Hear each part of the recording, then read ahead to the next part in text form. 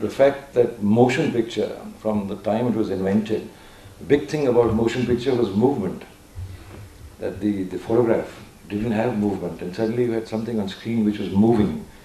And therefore it was called movies or motion picture or everything to do with movement, and that was a big delight, even to see birds flying or train coming or whatever. But as we came, like a long history of cinema, and after, say, World War II, as in fact I'm citing Deleuze now, it so happened that two great filmmakers suddenly realized, and these two great filmmakers were Bresson from France and Ozu from Japan, that they had to make the camera static. In fact, not only static, but even make the characters most of the time sitting.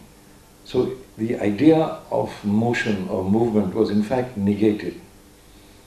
So also in Bresson, although Bresson's camera moves a little more, but it's never more than a mid-shot distance away from the characters. It has hardly one lens, 50 mm. It never takes a strong angle to the subject. The scenes are not very strongly lit. It doesn't do anything that is, to my mind, visually striking. I don't think Bresson and Ozu are visual artists. That we are now, after Ozu and Bresson, we are faced with this question. We are faced with this question at how the sense of time in cinema comes only when the visual is killed. I shall tell you, for example, there are many films you will see in festivals, that when you actually set up a composition, it's an image. When the audience is looking at that image, there is a certain time required to read that image. Once you have read the image, and I really mean reading in the sense, suppose I give you a static shot of anything in front of you, it has to come to an end. It has to come to an end and you have to cut it. The whole experiment of Varroa, when somebody is sleeping for 3 hours, is another matter. I'm talking of normal filmmaking all over the world. You have to cut that image.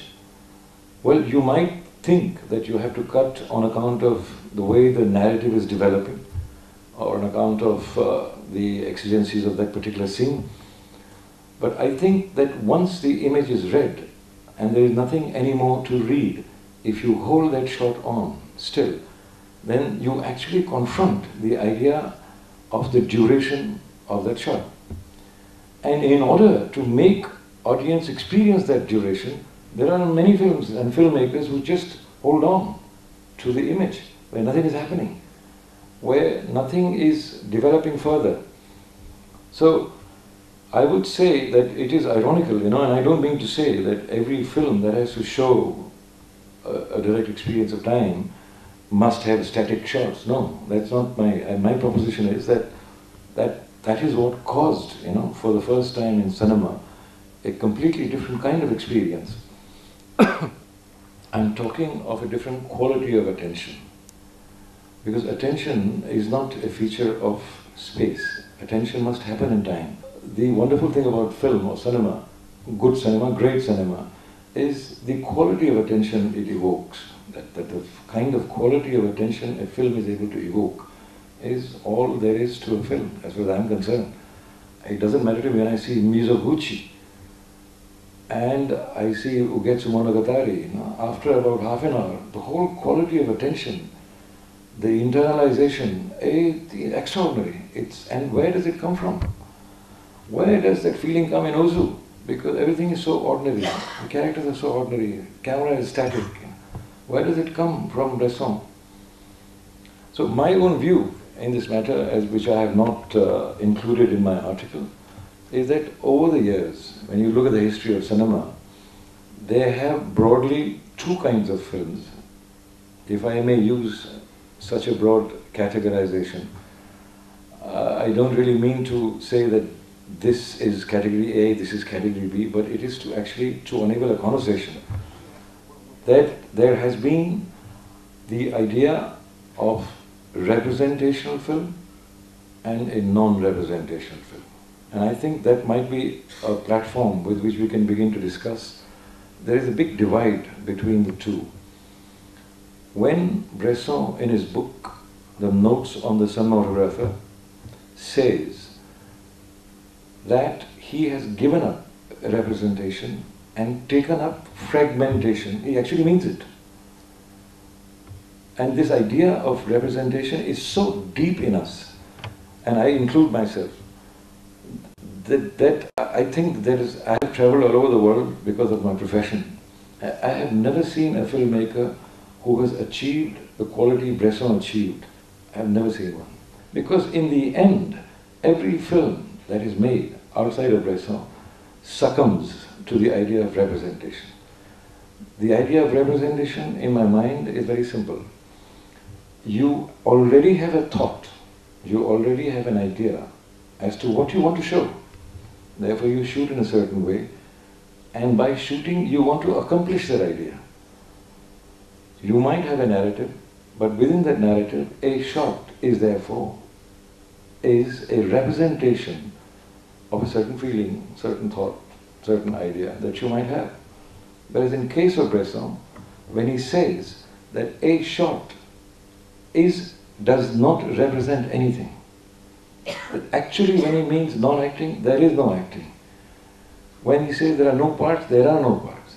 When he says that the character who's acting should not be given any intention, that means I cannot ask the character that, well, you are feeling very jealous, so you must make your face like that. Impossible. He's saying that's an impossibility in cinematography. So if you cannot give intention to the character, you cannot have characterization. So a shot is nothing. On the whole, of course, Bresson saw to it that when he made the film, the character of that film, the tones of that film, that he was very keen on certain kind of contrast, certain kind of diffusion. But that's for the whole film to create, it's like tuning an instrument. Like the musicians tune their instrument, he would also tune the camera. And then, of course, when the question of filming starts, he never directed, because even he seriously said that the point is not in directing somebody, but to direct oneself. All this book is not just a collection of poetic aphorisms. It's actually true, what he says. And that is precisely the reason that people who want to follow that path, not as to copy Bresson, but to follow that tradition of presentation, they are not able to. Because they make the actors act, they make the lighting which expresses something, they choose angles that are expressive, they in the end succumb to the idea of the visual and representation, which is of course a very old tradition for humanity. The idea of representation is very, very old. The idea of fragmentation and presentation is very new. These categorizations are normally done to broadly understand, So I would think that, for example, when I look at a work where the literal meaning of the image is abandoned, that means if I am shooting a glass and I have lit up in a way where it takes on certain metaphorical extensions, that means that one meaning that the glass has actually transforms into another meaning, because I take a certain angle on the glass, the lighting is done in a certain way, the water is reflecting itself in a certain way. It means that the literal meaning of the image has been abandoned and you have gone on to an extended meaning, which could be described by any figure of speech. Metaphor, metonymy being hyperbole, hundreds of figures of speech that describe the transformation of that object into a new thing, a new metaphor. Now, the other aspect of presentation. In my mind, in the presentation, there is no extension. The literal quality of the image is accepted. A glass is a glass. So, I believe that in Bresson, a glass doesn't stand for something else, it stands for itself. When the literal meaning of an image is accepted, then how do you create meaning? Because obviously, the only way that we have understood for centuries is to create metaphors and extensions, that it was something being done, it actually means something else. And now you have something, and I accept the literal meaning of it. How do I create meaning? I believe that when you accept the literal meaning and don't push the image into an extended meaning, then the only way you can create meaning is out of sequence. That has two possibilities. That the sequence is discernible, therefore there is a certain kind of a narrative, And it is because there is something now, something happening now, something happening now. So a shot, as in Bresson, will mean nothing. If you look at one shot, nothing. It is photographically nothing. I'm saying nothing meaning it's done like that. But a shot by itself has no meaning. But when it is in sequence, and where the sequence is discernible, it is one kind, and the extreme of that would be that although it is in sequence, the sequence is not discernible. That actually it is made in a way, like in Mizoguchi, you sometimes lose the idea of the sequence. But when the literal meaning of an image is accepted, the only way out, for meaning to come is how shots are joined, one after the other. It is not the Einstein's idea of 1 + 1 making 3. In fact, it is ellipses, the gap between those cuts. The gaps that are between cuts form the meaning. And I believe not just in visual arts, but also in literature and many other areas, there is a very distinct division between representation and presentation. For example, I believe that the great poetry of Basho, the haiku poet, is the kind of poetry that I also admire, because in the haiku, the word has no more meaning than itself. It doesn't take on metaphorical meanings in Basho. If you say an old pond, it's an old pond. He's not saying anything more. Then he says the frog jumps. Nothing else. Then he says the sound of splash, or whatever, however you want to translate, of water. It's because I say an ancient pond, a frog jumps, sound of water. It's because of the sequence that suddenly a new experience comes into being. And this is the kind of presentation that I'm talking about, that there is even in literature. But literature, as cinema, as painting, is normally only preoccupied with representation, with metaphors, metonymy.